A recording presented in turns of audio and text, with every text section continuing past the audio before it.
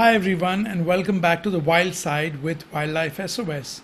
I'm Kartick Satyanarayan, co-founder and CEO of Wildlife SOS. Joining us today is a very special guest. She's a wildlife conservationist, a nature lover, a young philanthropist. She's been on the Forbes list of the most powerful women. She's also the executive director and CEO of the HCL Corporation and the vice chairperson of HCL Technologies. She also heads the corporate social responsibility of the HCL Foundation and the Habitats Trust. Mrs. Roshni Nadar Malhotra. Roshni, it is such an honor to have you here with us today. Welcome to the Wild Side. Thank you for having me. Excited to be here.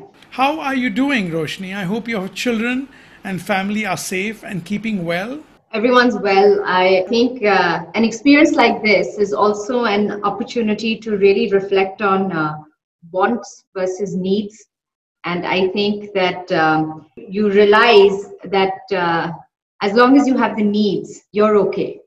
Have you been keeping busy during this lockdown? What exactly have you been doing? Have you developed any new skills? One of the things that, apart from, of course, when you're in the virtual environment, there's no concept of working hours. So I think for everyone, people are actually working and being a lot more productive than they've been otherwise, which, makes you feel kind of guilty too. But that's because there's no concept of working hours. So you could be in meetings, in the middle of the night, early in the morning. But I think one of the things that, I picked up quite a bit during this lockdown was badminton. So it's been fun. We've been playing badminton every evening. So at least one is keeping fit. And definitely, I think in the last 20 years, at least Delhi hadn't had the fresh air it's had. So despite the heat, I think just to be outside is something to be really thankful about, because this air is not going to last forever, so we may as well enjoy it when it does. Because during the lockdown, believe it or not, we've had so many baby birds that have had to be rescued. Our team has been constantly pounded with rescue calls. It's very interesting you said that, because 2 weeks ago a juvenile kite landed in our garden, and then my boys and my husband and we had to rescue it. And it was just the most phenomenal experience, because even though it was a juvenile, the kite not injured, but I think it was in that stage of learning how to fly.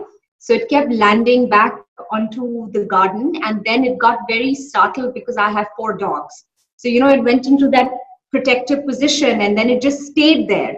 And, we were very paranoid. So we had to get the cardboard box in the water and, put a towel on it and pick it up and put it into the box and all these things. And it was such a unique experience. We're not birders, and, we've never had this experience. And so I think there have been a lot of silver linings and learnings. But I'm so glad the kite recovered. Yeah, you win some, you lose some. But I think that now we can see this kite, because I think around this neighborhood is its habitat. So it's been flying around all over the place, killing every pigeon in sight. We can be part responsible to get it back to its murderous ways. I'm so glad that you and your family could witness that, Roshni. Firstly, I'd like to take this opportunity to thank you for your generosity and continued support to Wildlife SOS over the years. I think, Kartik, our journey of meeting began 4 years ago when you spoke at the Shiv Nadar Foundation conclave, and you opened up all our eyes. And I think since then we've had,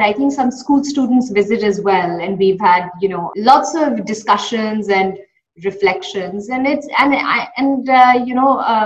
absolutely full credit to Wildlife SOS. I think we need individuals such as you, because you also talk about not just animals in the wild, but the interaction that they're very closely having with them, having been in the urban milieu.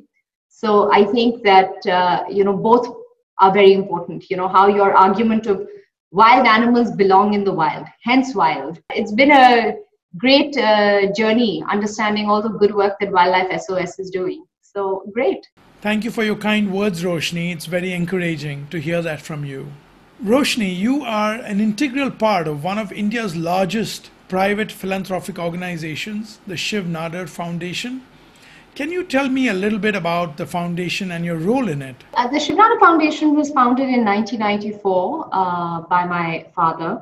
And It's a foundation which has really been focused on creating institutions for the country, and institutions which will, of course, outlive its founders and the founding families. So whether it's SSN in Chennai, or it's the Shiv Nadar University, Shiv Nadar schools, the Vidyagyan Leadership Academies, the whole idea is that, when you create institutions, you create pillars of excellence where students come, and then hopefully, along with learning vital education skills for life, you also impart them a little bit of the value system, which is ingrained in either the founding family or the institutions that we've created. Kartick, it's actually a great way for us, at least at the foundation, whether it's the Vidyagyan or Habitats Trust or HCL or the Shiv Nadar Foundation, to really, in literally a click of a hand, access 13,000 students,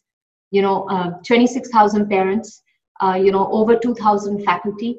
And, the aim for the Shiv Nadar Foundation is that we can, create some sort of common DNA, common set of values, whether they're ingrained in, value for life, for humans as well as other species. It could be learning of leadership skills, survival, entrepreneurship, whichever pillars. So I think the Shiv Nadar Foundation plays a pretty active role in that. We've also got 17,000 alumni in the world, not just in India, all over. So they're breathing examples of, the Shiv Nadar Foundation institutions. So that's really why Shiv Nadar Foundation was set up. That's terrific. Vidya Gyan, meaning knowledge and wisdom, is an initiative by your foundation. Can you tell us a little bit about the mission? Vidyagyan Leadership Academy, of which I am a chairman and founder as a trustee, 2 residential schools. And these are targeting meritorious rural underprivileged children from UP, and basically bringing them into a residential school, and by the time they graduate, have them exactly at the same level as their urban counterpart. Vidyagyan is a platform to make sure that rural children are able to dream the way you and I are, and actually go and make it. That's very encouraging. In 2018, you established the Habitats Trust. Can you tell us a little bit more about the Habitats Trust and what it does? The Habitats Trust, which is the newest foundation in our group, it was only founded 3 years ago. The conservation and preservation of just natural habitats and its indigenous species. And, one of the things that we're doing there is we still haven't started on the ground efforts. And the only reason we haven't done that is because there's such phenomenal organizations in India already doing amazing work. And I think that because India is a country of many issues, livelihood, education, health, that sometimes I think that the funding and the support that organizations such as these and yours should be getting are way down the pecking order. So how do you even allow for access to capital so that these organizations can continue doing the good work? I think the THT at the moment plays the role of the facilitator. And I think that's also a very important role to play. Over the next couple of years, we will establish a few on-the-ground efforts. But like I said, there are phenomenal organizations in the country doing phenomenal work, and they need support. And if the THT can be there to help them through our vision, which is conservation and preservation of natural habitats and indigenous species, if we can do it through someone else, it's a bit like if you can get Roger Federer to play tennis for you, why would you play it yourself? So if all the wildlife foundations are Roger Federers, I am gladly happy for them to play for me. Roshni, you're actively involved in a huge range of projects, including education, women empowerment, wildlife conservation, and animal welfare. Can you briefly mention some of the initiatives that are close to your heart, and what encouraged you to take up these causes? Of course, the Vidyagyan Leadership Academies is very close to my heart because I've been very closely associated with it and grown it over the last 10 years. And also, it's access and a challenge for children from very different backgrounds. And so that's been a tremendous experience. More recently, I think the THT has been a tremendous experience, the Habitats Trust. These two are what I'm particularly enjoying, in the past couple of years. Under the Habitats Trust, you had also launched a TV series called On the Brink, and we hear there's even a season 2 airing soon. Can you tell us a little bit more about the show and where we could watch this? So the On the Brink was actually conceptualized by us and a team of young filmmakers called the Gaia People. And each episode is 30 minutes. And each episode focuses on one species in India, which is on the brink. And, season 1 rolled out last year on Discovery and Animal Planet. And we actually are now doing a release every week on the THT, the Habitats Trust website, so that people can go and watch because they're home. And season 2 is under production, and we're just trying to see, because of the virtual world, there are a lot more options to release it than there were previously, And it had species like the fishing cat, it had species like the red panda. It, of course, also had a tiger, but it also had the king cobra. It also had the purple frog, and in the newer seasons, we've included pangolin, the snow leopard, and included a few of the smaller species, the lesser known species. And the whole idea is to really showcase that, how diverse India is and how threatened these species are.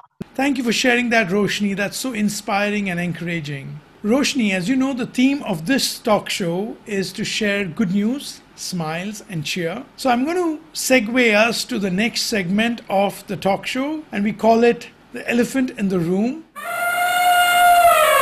where we have a round of rapid fire questions and you have to answer them as quickly as possible. Are you ready? Yes. Okay, let's start. What is your spirit animal? When you say that, what comes to my mind is my dogs.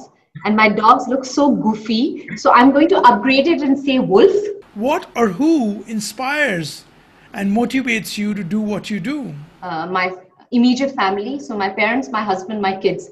All of them inspire me and stress me out every day. Is there a favorite project that you support that's close to your heart? The Habitats Trust and Vidya Gyan. So I'll have to say both. Your top 3 favorite animals? It could be wild animals, birds, or reptiles. The animal will have to be elephant. I have actually never seen a pangolin in my life, but I've become so fascinated by them that they've kind of become my favorite. And the birds of prey, owls and kites, I think they're just phenomenal. What do you think humans should take away as a lesson from this pandemic and lockdown? When we started chatting in the beginning, is true reflection of wants versus needs. I think that's something that they really, everybody needs to reflect on. What do I need?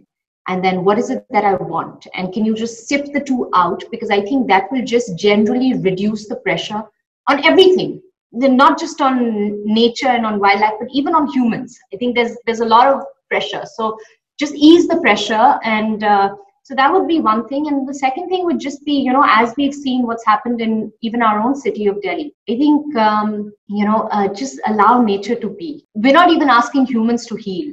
Just let it be. It'll heal itself, That's great. And you'll be pleased to know that during this lockdown, we've had so many calls of animals that have been, found in temples and in schools. We had a civet that was in a school, and we've had leopards coming into Greater Noida and places like that. So yeah, our team has been kind of working round the clock, despite this lockdown, wearing masks, maintaining social distancing, going out there and rescuing these animals and putting them back. Okay, and the last one, if it were up to you, what would be the first action you would take to turn the tide in the fight towards climate change? Stop the wildlife trade, the meat trade. I think, it's very difficult to say, I wish the whole world was vegetarian, because if that was the case, then there'll be those many more agricultural farms, and then nature is again under pressure. So I don't know what the correct balance is, but I think a lot less meat trade. I think bring that down. Absolutely, yeah. I mean, you would know better what kind of an impact that would have, but